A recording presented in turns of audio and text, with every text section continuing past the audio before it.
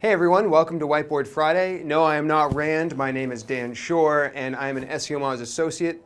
I'm here in the Mozplex for the MozCon conference. I'm very excited. I just flew in a little bit earlier today, and I'm going to do the Whiteboard Friday this week. So today we're going to talk about the top 10 Twitter tactics times 3.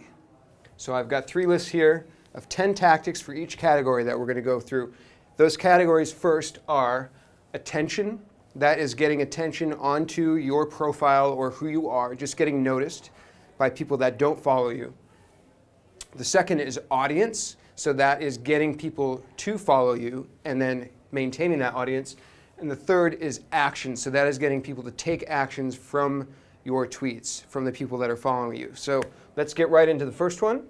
So for attention, the first thing I would say is you want to set up a profile that looks professional, that has personality, and that stands out in a way that you will get noticed.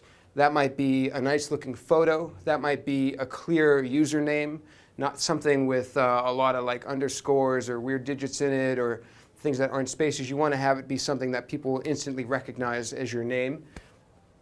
Second, you want to contrast what's happening out in Twitter a little bit and kind of stand out. So I'll give you a few examples. One might be, suppose, tad nervous. I'm not going to stop though. We're doing this in one take.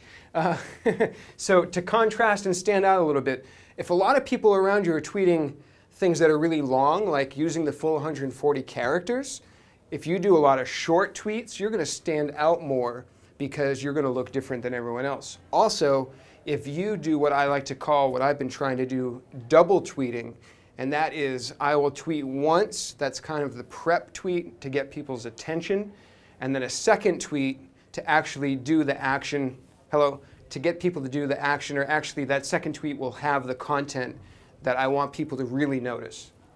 Third, indirect mention. So what I mean by this is, suppose you're trying to get an influencer to pay attention to you, right? But you want to use maybe a little bit more of a soft sell sort of tactic. What you can do is if you find an article or something of theirs that you really like, you can tweet that, but just mention it, mention them in it in a way where you're not trying to like get a response or like being really hard sell about it. It's just a little bit of a soft sell. And I think influencers especially really appreciate that, especially if you talk about their post in your tweet in an original way and grab their attention. Number 4, ask for help. A lot of people say you should help others to get attention, but you can get a lot of attention just by asking for help. And then when you ask for help, ask people to retweet you. Hey, I need to find a programmer for this project. Or, hey, does anybody know the answer to blah, blah, blah, blah, blah? And you ask for a retweet, and then people start retweeting that. You can get some attention that way.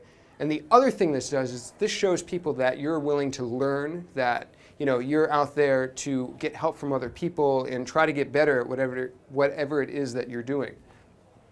Number 5, helping others.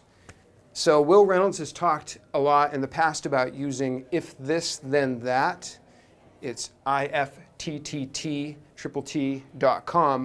to set up alerts for certain people or certain keywords. When those tweets happen, you'll get a text message or an email or some type of alert, however you want it to be set up, and you'll get that, and so you can react to that right away. Suppose there's an influencer, for example, that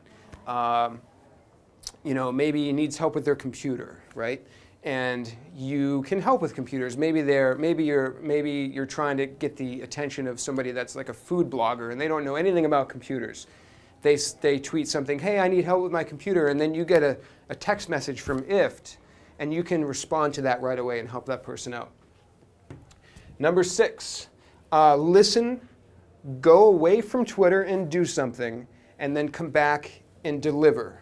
So here's an example. A few months ago, Rand tweeted something actually about IFT. He said, hey, somebody in inbound marketing should write about IFT.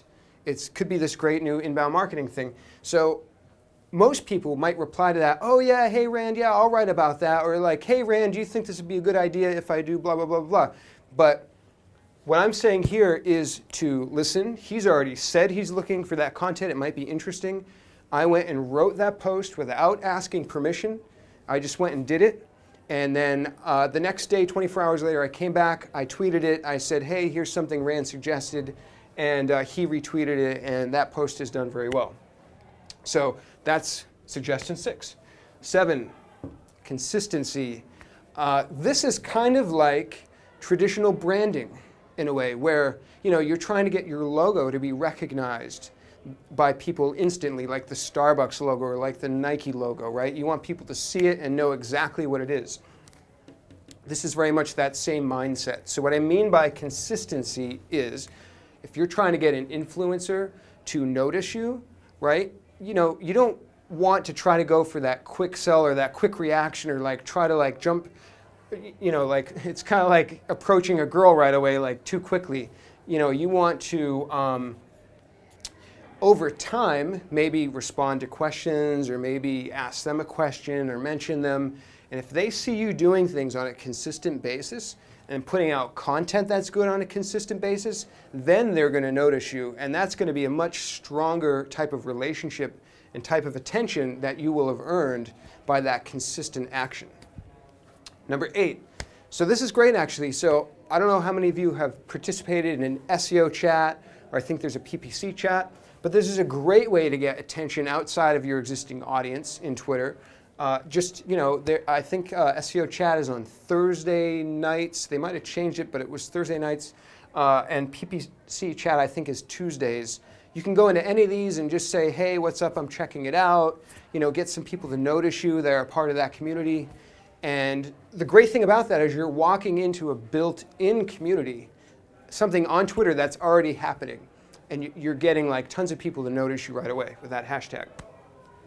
Number 9, a little similar. So we're at MozCon now. I think anybody would be really smart to use the MozCon hashtag while they're here in a way where they can get attention. So I'll give you another example. Last summer I was at the Affiliate Summit because I won a free ticket. And as an SEO at an affiliate summit, there were a lot of affiliate marketers there, but not many SEOs. So I used the hashtag for the event and tweeted, hey, anybody would like help with SEO, come find me. And that was a perfect way to get people's attention, because you're in a conference full of affiliates and you're one of the only SEOs. So you can use hashtags like that very strategically at events, live events. Finally, number 10, retweets from followers that influencers will see. So let me explain that a little more carefully. So I'll give another example. So a year ago, when I was first starting out in the public world of SEO, there were a few influencers that I wanted to make sure saw me, like Rand and Will Reynolds and Tom Critlow and people like that. I knew that if a few of the people that were already following me retweeted my content, if let's say Tom Critlow was following John Doherty, if John retweeted something of mine, Tom would see it. And the more that happened, the more I would be in front of influencers and not just my immediate audience. And that was done intentionally.